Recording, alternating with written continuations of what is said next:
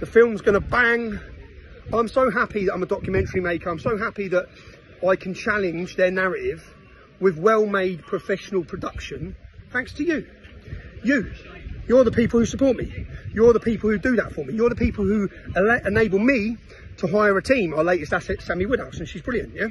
But we have now a massive team, okay? We have professional editors, professional cameramen, research teams. We make sure everything's right. So please, make sure you're there. Make sure you're there, 26th October.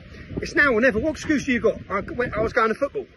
You want to send, if you're angry with Keir Starmer locking up pensioners, because that's what they've done.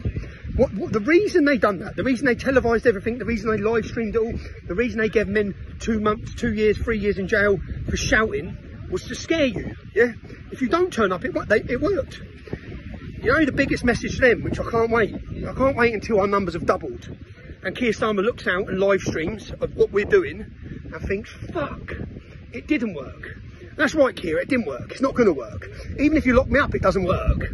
I'll come back out of jail with more credibility than I've got now, with a bigger following than I've got now. You're in a lose-lose situation, right? The future belongs to us, everyone. Look at what's happening across Europe. Trump's going to win, right?